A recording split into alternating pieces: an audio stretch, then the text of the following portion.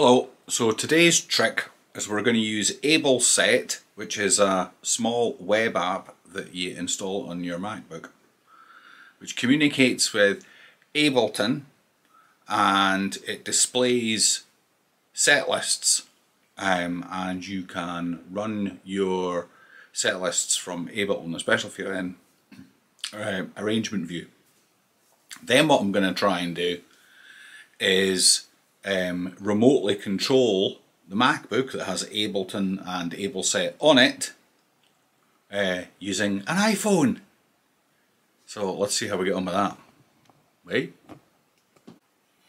So you can probably see on there, AbleSet is going to pick up that stop marker, and it's going to pick up, and there's remember reply, it's going to pick up that marker and it's going to display them on the MacBook and on the phone. So the stop marker, clearly, well, that's about stop. I was using IAC drivers, but that can be a bit flicky and a bit annoying when it doesn't work. But this is stop markers all in one go. Remember reply, it'll appear as a song. So at the top there you can see what looks like a little fish. That's the AbleSet app, and if I go into it, you see the AbleSet is connected. I'm up and running. It's got a remote URL there, and if you have the MacBook connected to a network, whether that be a band network or a house Wi-Fi network, and that remote URL can be picked up on your iPhone, such as this. So let's have a look what we've got on here. And all I've done is put in the remote URL, and there it's got our track list on this iPhone, which can also be controlled by somebody operating the MacBook. Because if you click on here, if you open AbleSet, you can see the songs that we can play here. Isn't that cool? Right, anyway, so back to the iPhone. And let's say we want to play Clouds. Round and round. 1, 2, 1, 2, 3, 4. There you go. So there's the click, the cues, and the synth coming out of Ableton Verse, on 2, here, 3, 4. Old man lies under which goes to the mixer. skies, skinny with and you can control it remotely using an iPhone.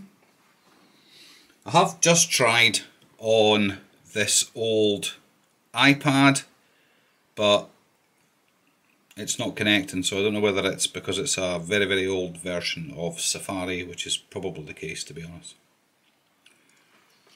But presumably a newer iPad with a newer version of Safari would fix that. So that means that if you've got these connected on the band Wi-Fi connection, which is the same connection as we use to connect to digital mixer, then no longer are we pressing a hardware button to activate songs in the set. How cool is that? So what other things have we been trying here? So if you go into wet water, what I've done within Ableton is I have put a marker in for each line of the lyrics. And you think, well, what's that going to do? Well, it's in response to, can I have the lyrics in front of me displayed in time with what's coming out of Ableton into the mixer, so that in some way there could be a prompt for the lyrics.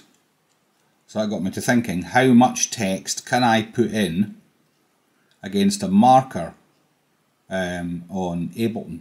So let's try that. So here's wet water, and if we go wet water, so you can hear wet water playing in the background. If we press the performance button,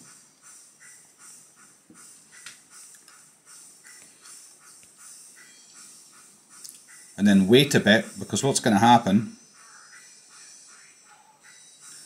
the dusty barren bowl separates your lush green pastures, apparently, and you can see the text for each line appearing on the iPhone. The working day.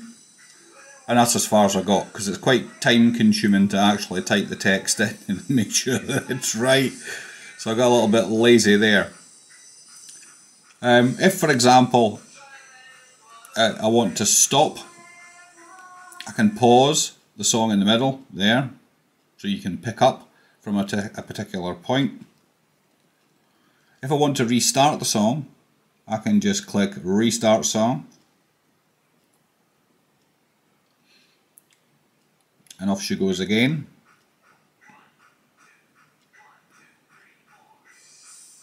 It's also telling you on screen there the name of the song clearly, and what the next track is going to be. It's going to tell you the BPM of Wet Water, which is 158.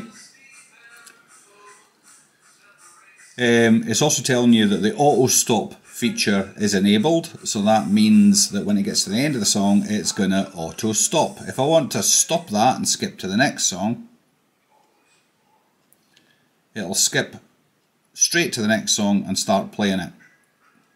This is in performance mode. I haven't put any lyrics in for this one. I'm not sure whether the lyric thing's actually going to work, to be honest, but it was worth a go. I have emailed Leo, the guy that makes this software, and I've said to him, please, can you do something whereby we might be able to figure out to see the lyrics in a big way on this screen.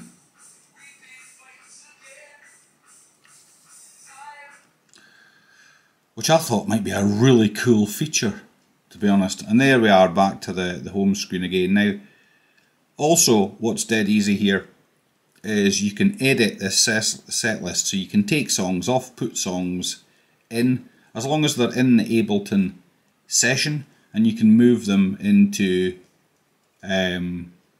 different places.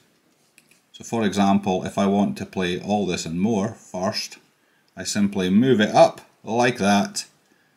Well, Lost and Found first, then All This and More. It's also got the timings down the side. I mean, how cool is this? Which tells you that bar a song that we haven't really quite sorted out yet, and bar a sound check file that we've got in there, that we must have around about 50 minutes playing time. And that's it. That's AbleSet, which is a fantastic piece of software. Thank you. Goodbye.